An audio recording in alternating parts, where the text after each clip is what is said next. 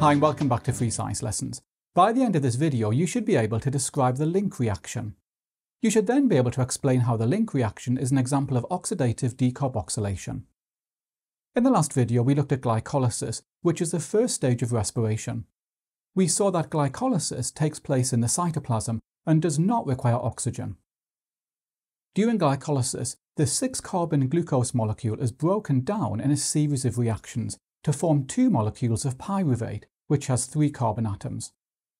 During glycolysis, we produce a net yield of 2 ATP molecules and 2 molecules of reduced NAD.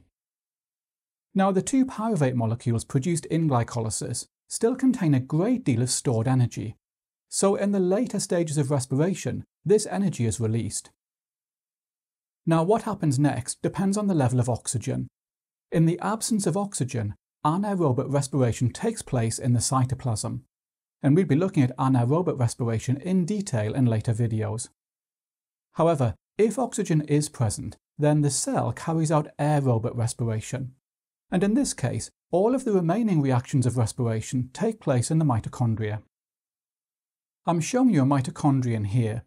Remember that mitochondria have a double membrane, and the internal region of a mitochondrion is called the mitochondrial matrix. In the next stage of respiration, the pyruvate molecules produced by glycolysis are actively transported from the cytoplasm into the mitochondrial matrix. At this point, the pyruvate molecules take part in the link reaction. I'm showing you the link reaction here. Now, in order to understand this, I need to show you the structures of the key molecules. You don't need to learn these, but it will help you to see what's taking place. Okay, so we start with pyruvate, which contains 3 carbon atoms. The pyruvate now reacts with a molecule called coenzyme A. Now, coenzyme A is a complex molecule, so I'm showing this as a box. Now the pyruvate molecule splits. A 2-carbon group from the pyruvate is added to the coenzyme A, and I'm showing that as blue. This forms the molecule acetyl coenzyme A. The remaining 1-carbon part of the pyruvate leaves as a molecule of carbon dioxide, and I'm showing that as yellow. At the same time, an oxidation reaction takes place, forming a molecule of reduced NAD. So at the end of the link reaction, we've got 3 products.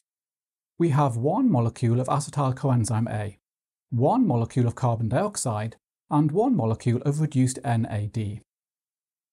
Now, there are several important facts about the link reaction that you need to remember. Firstly, glycolysis produces 2 pyruvate molecules for each molecule of glucose. So the link reaction takes place twice for each molecule of glucose entering respiration. This means that per glucose, the link reaction produces 2 molecules of acetyl coenzyme A, 2 molecules of carbon dioxide, and 2 molecules of reduced NAD. Secondly, during the link reaction, a molecule of carbon dioxide is released from the pyruvate. When carbon dioxide is removed from a molecule, scientists call this a decarboxylation reaction. At the same time, an oxidation reaction takes place, producing reduced NAD. So because we have an oxidation reaction plus a decarboxylation reaction, scientists call this oxidative decarboxylation. And lastly, you'll notice that the link reaction does not require oxygen. Okay, now at this point, the acetyl coenzyme A produced in the link reaction enters the next stage of respiration. This is called the Krebs cycle, and we'll look at the Krebs cycle in the next video.